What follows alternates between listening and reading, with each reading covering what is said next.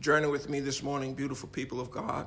Our scripture this morning is 1 Corinthians chapter 1, verses 22 through 25. Jews ask for signs, and Greeks look for wisdom. But we preach Christ crucified, which is a scandal to the Jews and foolishness to the Gentiles. But to those who are called, both Jews and Greeks, Christ is God's power and God's wisdom. This is because the foolishness of God is wiser than human wisdom, and the weakness of God is stronger than human strength. Amen.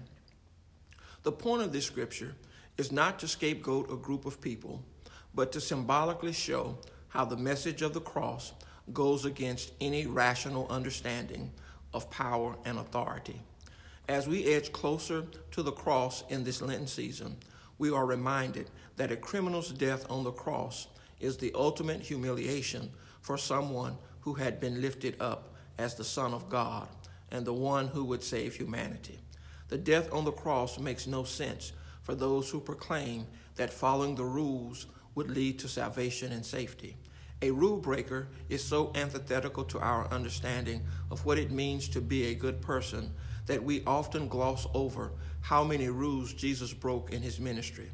He talked to women, he touched the unclean, he crossed racial boundaries, he broke economic rules, and generally caused a lot of disruptions wherever he went. Christ is God's power and God's wisdom.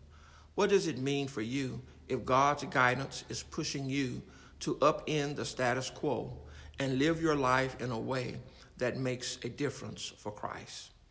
Let us pray.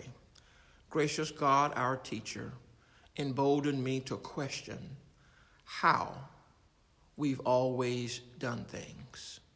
Amen. Once again, I'm going to ask you on this journey to subscribe to this channel. Please pass this devotion to 5 people and encourage them to subscribe as well. God bless you, and you have a great day.